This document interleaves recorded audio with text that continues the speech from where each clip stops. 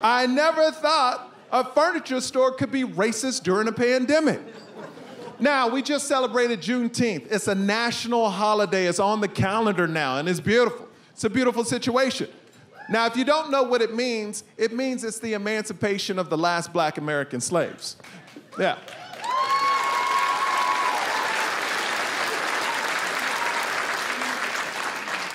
But one IKEA store, they wanted to celebrate too. This is a true story. Look it up when you leave. On Juneteenth, they served chicken and watermelon.